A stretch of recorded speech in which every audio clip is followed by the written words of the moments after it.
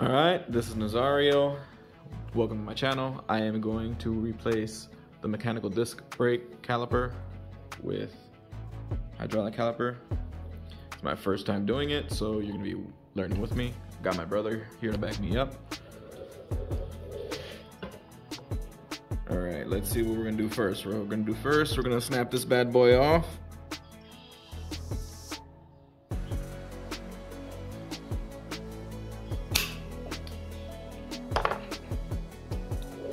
Catch that for me. Next, let's take this one off. Loosen this cable.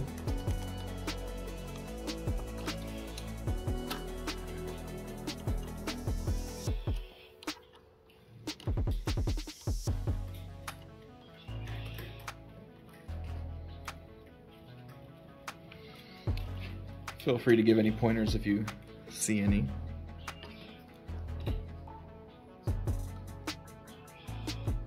And then we're going to pull that out. And next we're going to take these two bolts out.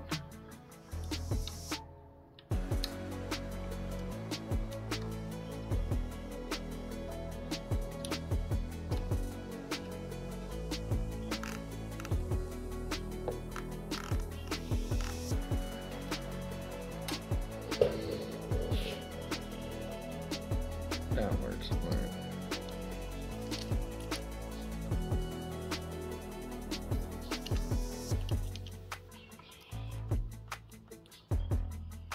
Alright, this is going to take a little time, so yeah, we're just going to do this to both of these screws, take them out, and then I'll continue recording. Alright. Almost done taking these out. Also wanted to point out that SNAPCYCLE R1 will actually be coming with hydraulic brakes from now on. You order them, so you don't have to do this. So anyone that has the older models can upgrade their mechanical brakes to hydraulic.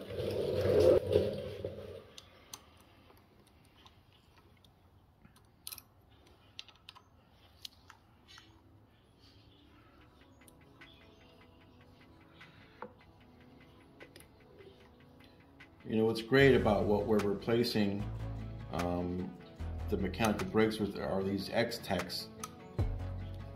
There are a lot of different brands out there for hydraulic calipers. X-Techs are about $50 to $60 for a pair. Other brands such as the JUNTEC M1s are about $150, $160. So they do exactly the same thing. And you know, just if you have the money for JUNTECs, go ahead and by all means get JUNTECs. But these X-Techs will do just the same. Alright, is it supposed to slide all the way out, or we gotta unscrew it? Yeah, just take it all the way out. Do they slide out? No, it's still threaded. Do you remember how it was, or how it was in there? Yeah. Remember? Okay. Don't forget how it was in there. I'll go ahead and take this off for you.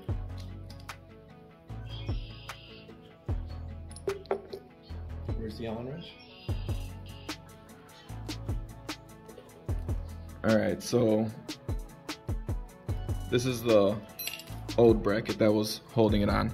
We're going to use the same old one, and then we're just going to put the hydraulic brake onto this. It was like this. Or no, it wasn't. It was like that. And we're just gonna pop the hydro on there. And be sure not to lose any of the washers or spacers that are on the old bolts.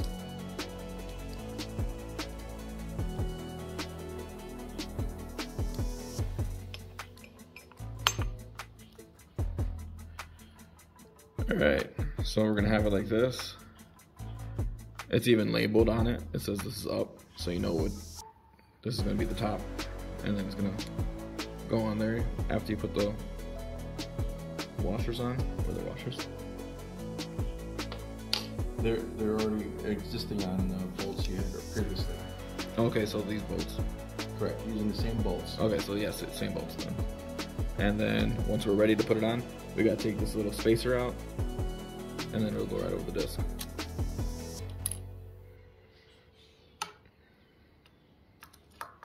And it's gonna be just like that.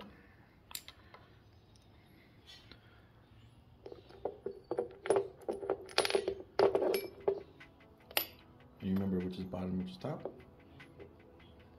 Yep. And then in the country I grew up in, they called this easy peasy lemon squeezy. So that's what we're gonna use that model.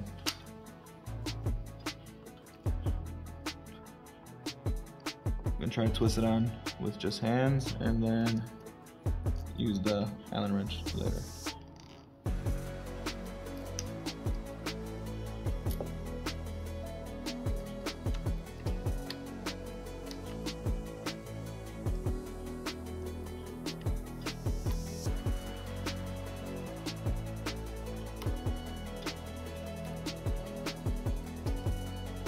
It's a sticky boy.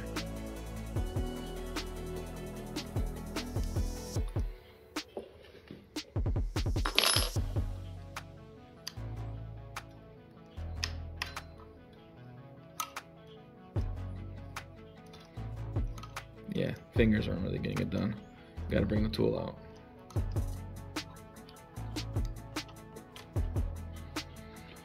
And you just do this the whole way.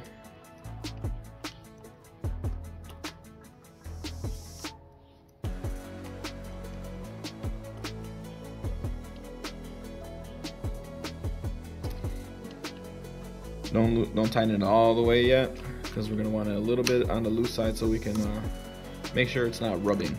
See? Oh wait, never mind. Can't test it there because I got the wheel strapped up on top.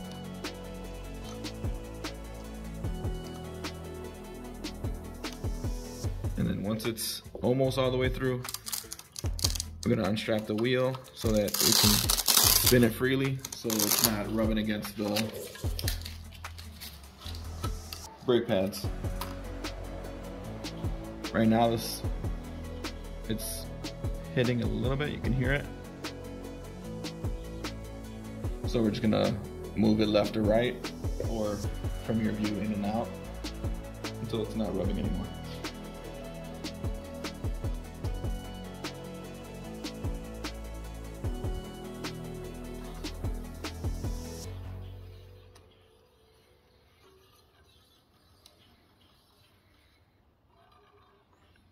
Alright, so I got the top done.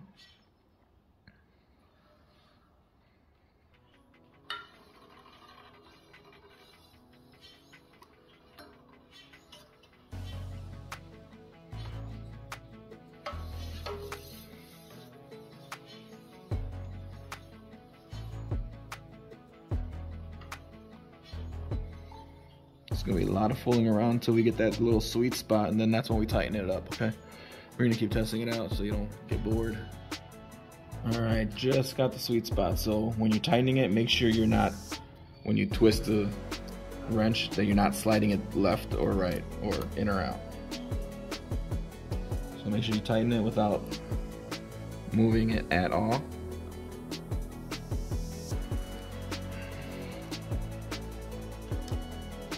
So there's not any rubbing at all.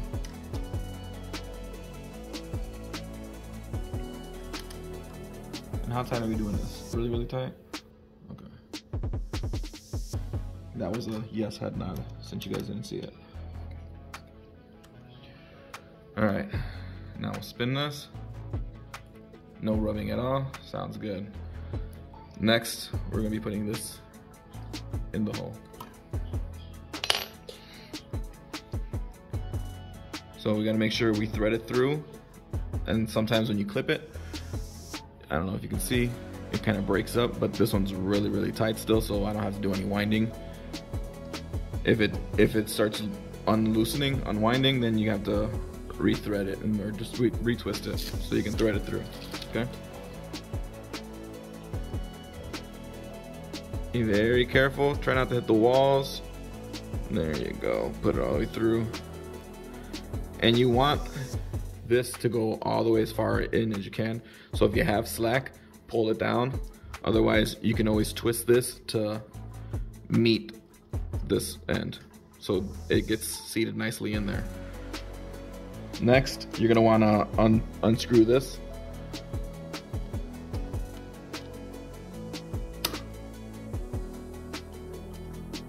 Because you're gonna wanna rest that into this inner crack right here. It bends, you want it on the inner side, inner corner of that little bend.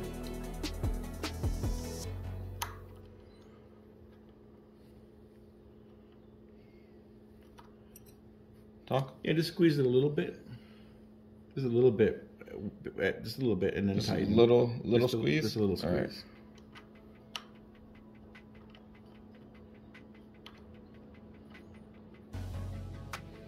And then we just tighten it all the way.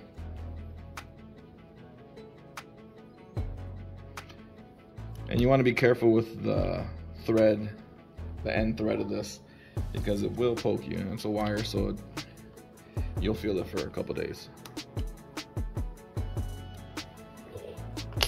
And then we got to give this a good spin. No rubbing. And then hit the brake. Spin. Hit the brake. Stopping pretty good. All right. And now I'm gonna put this little tiny cap.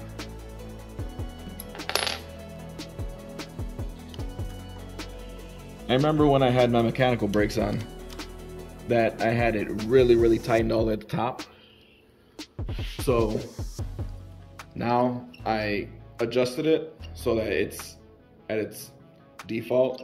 So it's really loose. So now we're gonna go back down to the bottom and readjust it. So it's in a bit tighter, because right now it's really loose. And then I can always adjust it at the top on the lever. And then you can keep playing with it until you find out where you like it by just squeezing the brake. There we go. It's kind of hard to hold that and tighten at the same time, but you may have to do it a couple times until you find the right tension. Because on the brake lever, when you squeeze the brake lever, you want to start feeling that brake right away. You don't want to, squeeze the brake lever all the way to the handle. Got that rub.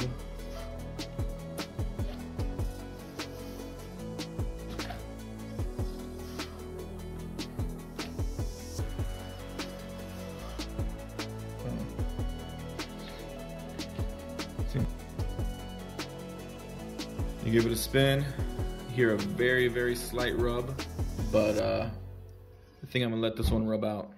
I'm gonna rub this one out. It'll work on its own. So it's got that tightness kind of where I want it. If I need to adjust it later, I will just spin it up top by the lever, give it a little more tightness.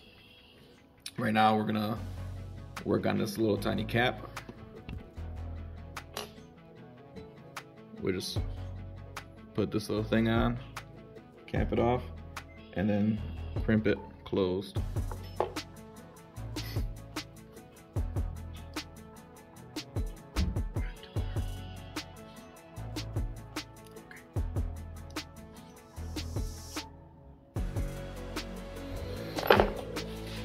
And then that's how you change to the Z-Tech hydraulic caliper.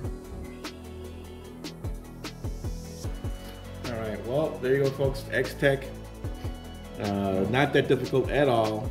You got the two main bolts, and you got the wire bolts with the little tube to take the wire out. Real simple. Could take you probably about 10 minutes, 15 minutes per tire. The rear wheel is probably a little longer because there's a lot more stuff around it. But this is on the SNAPCYCLE R1. And again, I think we mentioned before, the SNAPCYCLE will be adding the hydraulic brakes, not these, but a full hydraulic kit system starting from the levers. It runs the tubes all the way to the brakes. This right here is just a fix, a quick fix for those of you who have the old SNAPCYCLE that do want a hydraulic feature for more stopping power. These bikes, keep in mind these bikes are heavy and they go fast. So if you need the stopping power, hydraulics is definitely where it's at. And links will be in his description and you can check those out. Thanks for watching. This is Nazario. Extra commentary and help was from my brother Nelson. You can catch him at the E-Rider channel. And don't forget to leave a like and subscribe. I'll give you a little time to do that. Alright, waiting. Click that little like button. There you go. Alright, thanks. Have a good day.